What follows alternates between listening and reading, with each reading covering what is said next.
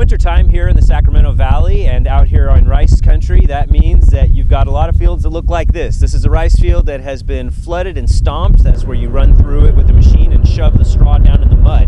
It's a critical process that helps decompose the straw from the previous season so that we don't have to deal with it the next season. But an even bigger benefit is the environmental benefit of flooding a field like this. This has now become habitat for shorebirds and waterfowl. You'll see all sorts of species of birds walking around out here, using it as a resting habitat as they fly on the Pacific Flyway, using it as a food source. It is a critical piece of habitat for the birds of the Flyway this time of year.